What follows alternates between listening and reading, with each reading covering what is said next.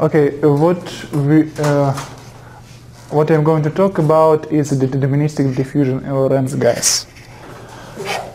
The model is quite simple. I don't have a picture for you, but it's a lattice of hard disks.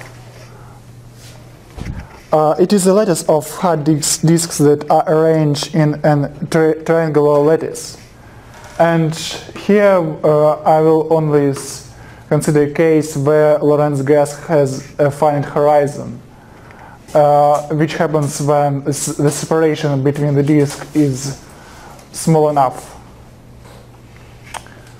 And here we consider that the radius of the disk is equal to 1. So when the horizon is finite, we do not have any trajectories that have infinite calculation was done long ago in 1959. And in that calculation, the very first calculation, they considered that the diffusion process is just a random walk between the triangle traps that are produced by free spaces on the hard disk lattice. So for this calculation, we just have to calculate the distance between traps and the mean lifetime of trap.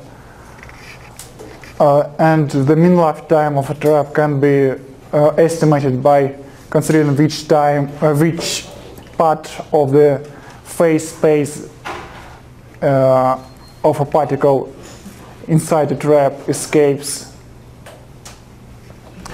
from the trap.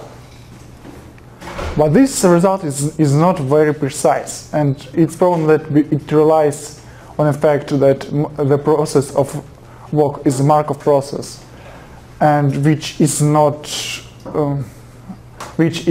true for significantly big values of the separation between the disks. It only works for the separations which are very small. Another way to calculate this is this coefficient is to make a cycle expansion, which is a standard way of doing things in nonlinear dynamics.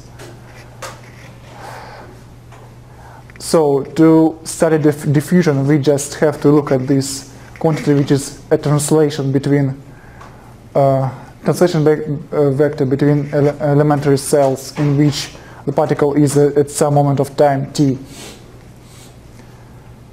And for this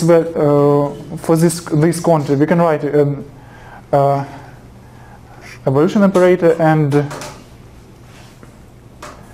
we can look at its leading eigenvalue, and from this we can just describe the diffusion coefficient.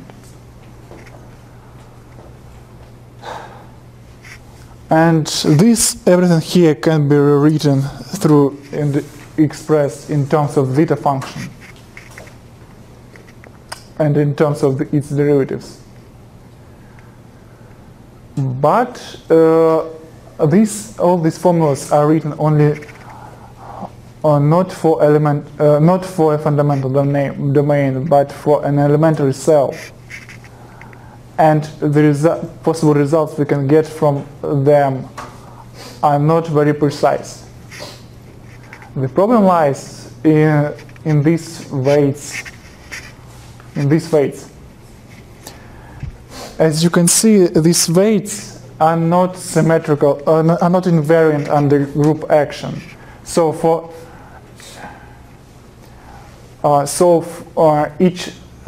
each kind of cycle can be reproduced by rotating it or flipping it.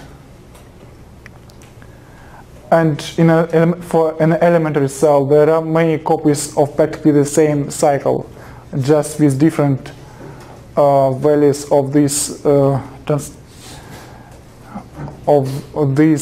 translational vector. And the real development of such approach will be rewriting these weights in terms of weights in fundamental domain.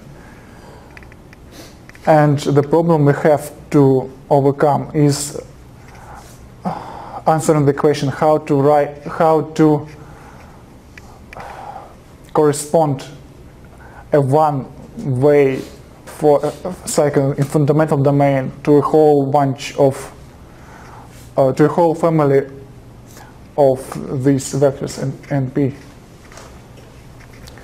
After it will be done, we will be able not to just expand zeta function because it's already can be done. And we will be able to factorize this spectral determinant. And this this technique gives us a better convergence, much better convergence and much better precision than the techniques that can be done for now. And how we calculate cycles and how it's and results that unknown. I think Tingle will tell you. Questions?